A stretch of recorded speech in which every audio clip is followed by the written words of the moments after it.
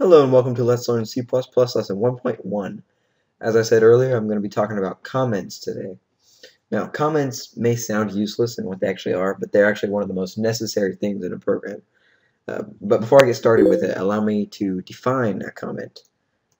And I'll show you some examples. So, comment is a programmer's method of documenting his own code. It is denoted differently in most languages.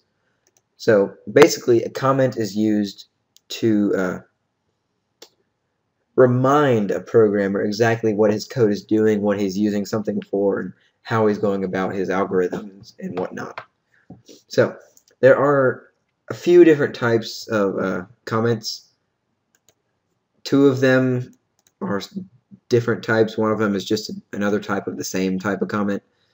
But a line comment is a comment that only covers a single line.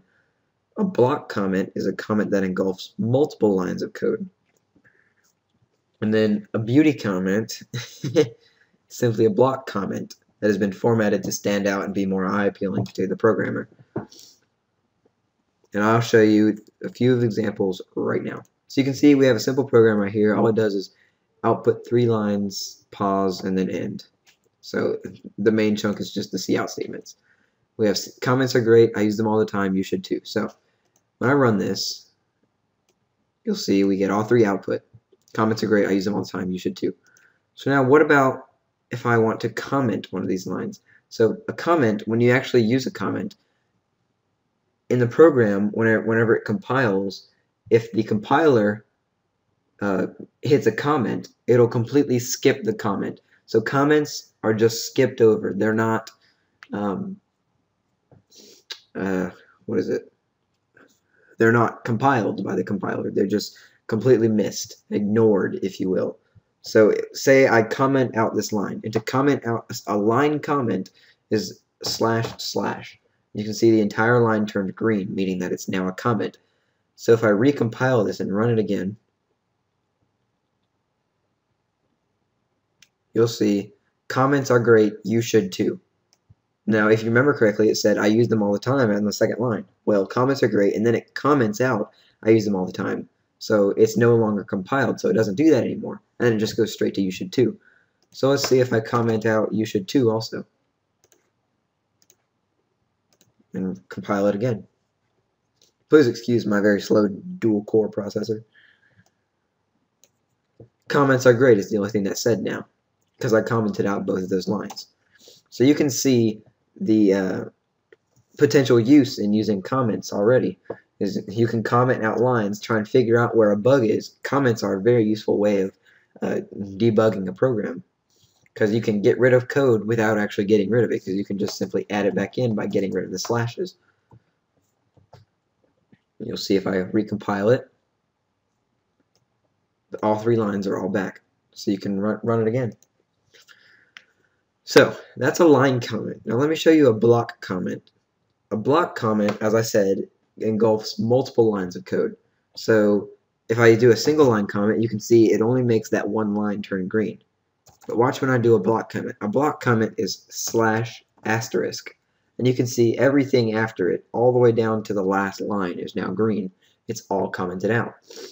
But a block comment has to know where to end as well as where to start. So I'm just going to comment out these first 2 lines. To end a block comment, you just reverse the beginning. Instead of /*, it's */. And you can see now only these 2 lines are commented and everything else is in. So if I compile this, you'll see all it says is you should too, because everything else is commented out. So now that I have both of those in, let me show you some uses. Some uses of these, let's say a lot of programmers, whenever they start a program, they'll put a block comment at the top. Just like that. Now, what the heck are you going to put in there? Well, they put information about the program. They put the title program, or sorry, not the title program, the title of the program. The title of this program is Lesson 1.1. They'll put the name of the programmer, me. They'll put the date it was created, 5/8/12. Oh, no. I had that backwards. 8/5/12. And then they'll also put the purpose of the program. Demonstrate comments to the YouTubes. And so now, anytime they come into the program, they'll see when it was created, so then they can see how long it's been worked on. They can see the title of the program, and they can see who made it. And you can put whatever information you want in here, just whatever you want to know about your own program. You can take notes about your program. Like, say I have a complex algorithm, I would take notes inside a comment. Another good way is using functions. You can document all of your functions, and that's really highly suggested. But anyway, let me show you the last type of comment, the beauty comment. Now, as I said, it's just simply a block comment that's been formatted to be more appealing. Well, there's endless ways you can do this.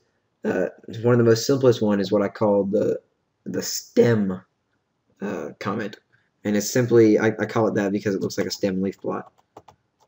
And it's simply this. Oops. Simply that. See how you have like a stem and then your leaves are the information and everything? That looks more appealing, right? Or you can do this also. Oops. I'm just going to copy this.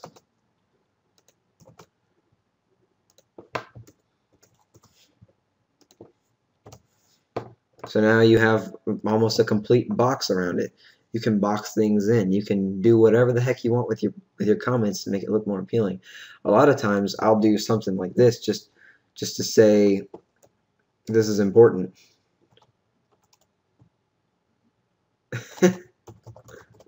Important.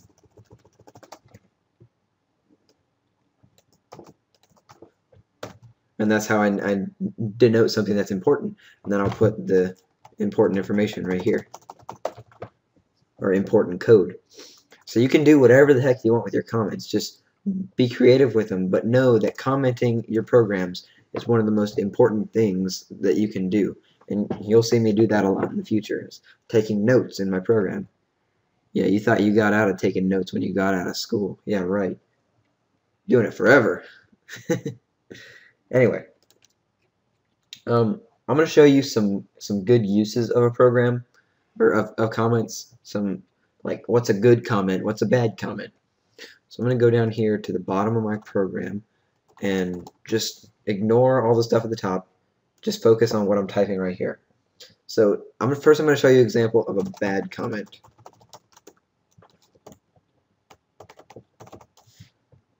Okay, so the bad comment, you can see we have a piece of code here, site equals 0.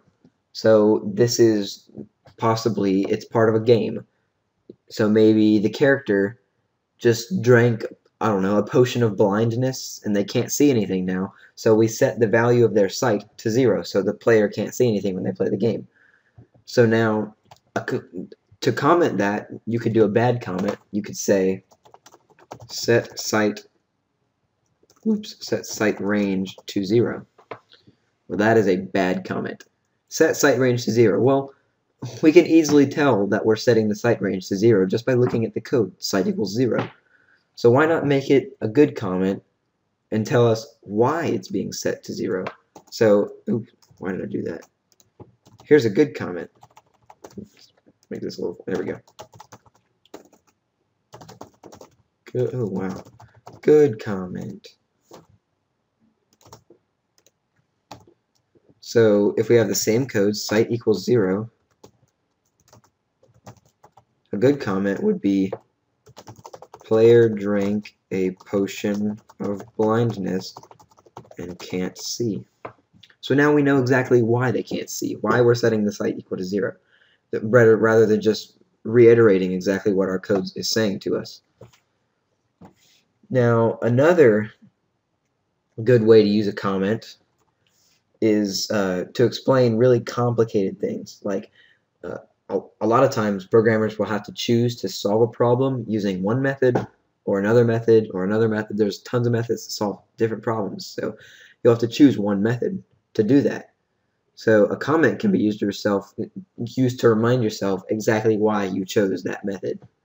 So let's say we decided to use a linked list instead of an array because arrays do insertion too slowly.